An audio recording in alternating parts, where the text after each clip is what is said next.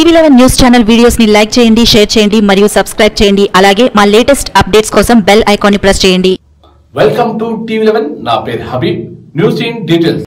సంగారెడ్డి జిల్లా అమీన్పూర్ మండలం బీరంగూడలో వెలిసిన శ్రీ శ్రీ శ్రీ బ్రహ్మరాంబ సమేత శంభులింగేశ్వర స్వామి ధ్వజస్థాపన మహోత్సవం అంగరంగ వైభవంగా జరిగింది. శ్రీ శ్రీ శ్రీ మాధవానంద సరస్వతి స్వామి ధ్వజస్తంభ ప్రతిష్ట మహోత్సవంలో పాల్గొన్నారు. ఆలయ ధర్మకర్త ఆదేపల్లి రవీందర్ మాట్లాడుతూ తన తండ్రి ఆదేపల్లి నారాయణ కోరిక మేరకు అతి పురాతనమైన శ్రీ శంభులింగేశ్వర స్వామి ఆలయం శిథిలావస్థకు చేరడంతో నూతనంగా ఆలయ నిర్మాణం చేపట్టినట్లు తెలిపారు. శంభులింగేశ్వరుడు, బ్రహ్మరాంబ, నవగ్రహాలు, నంది, ధ్వజస్తంభములను పునర్నిర్మించడం జరిగిందని తెలిపారు. జయలక్ష్మి కాలానికి చెందిన గోపాల్ రెడ్డి ధ్వజస్తంభం విరాళం ఇచ్చారని అన్నారు.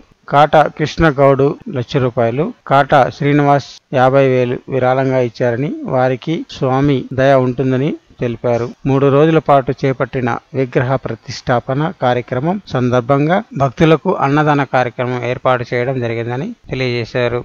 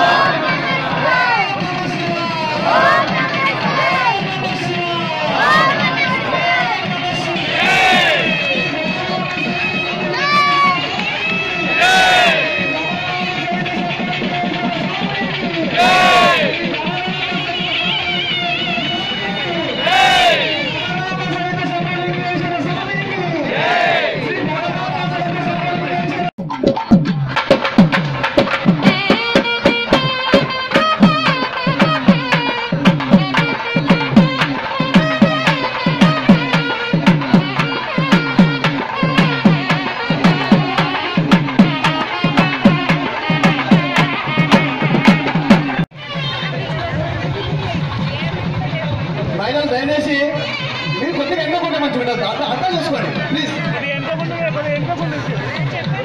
ఓం నమః శివాయ. రాజకీయంగా మంచి ఎదురాలని మనస్ఫూర్తిగా కోరుకుంటున్నాను. ధన్యవాదాలు. అలాగే అన్నప్రదర్శన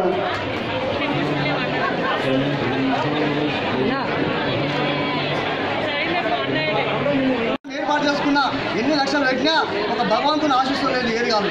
ఈరోజు ఆ శంభులింగేశ్వర ఆశీస్సులు మరి ఈ కార్యక్రమానికి వచ్చిన మాధవానంద సరస్వతి శారదాపీఠ అధిపతి అతను మరి తొగుట సిద్దిపేట దగ్గర ఉండే మరి అతను కూడా అతను ఆస్వాదం తీసుకొని అతను సమయం తీసుకొని మరి అతను ఆస్వాదించడము.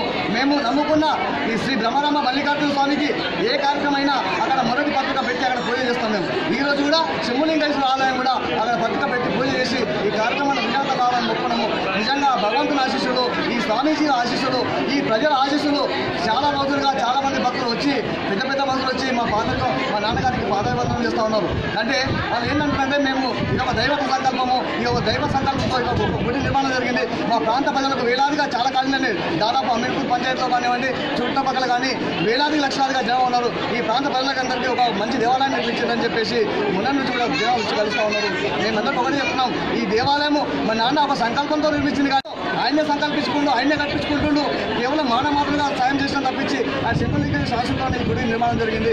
శంభులింగేశ్వర ఆశీస్సులోనే ఈ గుడి భూమి పూజ నుండి ఈరోజు విగ్రహ ప్రతిష్ఠ కూడా ఎటువంటి ఆఘాతాలు లేకుండా పూర్తయింది. ఈ శంభులింగేశ్వర ప్రజల మనసుతోనే ఈరోజు ఈ విజయవంతంగా కార్యక్రమం పూర్తయింది.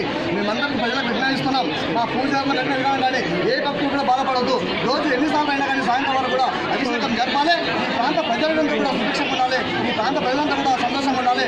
ఈ ప్రాంత ప్రజల్ని ఈరోజు ఏదో పనులు చేసుకొని ఒక ఇద్దరు ముగ్గురు ఈ యొక్క దేవాలయం నమ్ముకున్న భక్తులు ఈరోజు అంచెలంచెలుగా ఎదిగి పైకి వచ్చి ఈ దేవాలయంతో బాగుపడ్డారు. ఈ ప్రాంతంలో బీరంగూడ ప్రాంతంలో ఉన్నటువంటి పురాతన ఆలయంలో అమ్మవారి గుడి ఉండే, ఇక్కడ శంభులింగేశ్వర గుడి, అటు అమ్మవారి దేవాలయం, ఈ 3 దేవాలయాలు కూడా ఈరోజు నూతనంగా నిర్మించుకోబడ్డాయి. కాబట్టి ఈ ప్రాంత ప్రజలకు ఈ శంభులింగేశ్వరుడు ఆశీస్సులు ఎప్పుడు ఉంటాయి. శంభులింగేశ్వరుడు నమ్ముకునే ఈ ప్రాంత ప్రజలు జీవిస్తాం. ఈ రోజు వార్తలు మరి హిందీ తెలుగు వార్తల కోసం చూస్తూనే ఉండండి టీవీ11. టీవీ11 ఛానల్ ని టీవీతో పాటు యావత్ దేశం నెలమల నుంచి ఎప్పుడైనా లాగిన్ కావచ్చు. మా టీవీ11 ఛానల్లో లైవ్ లో చూడొచ్చు. www.tv11live.com లో లైవ్ చూడొచ్చు. ఇది ఈరోజు వార్తలు. మిగతా అవతార కోసం చూస్తూనే ఉండండి టీవీ11.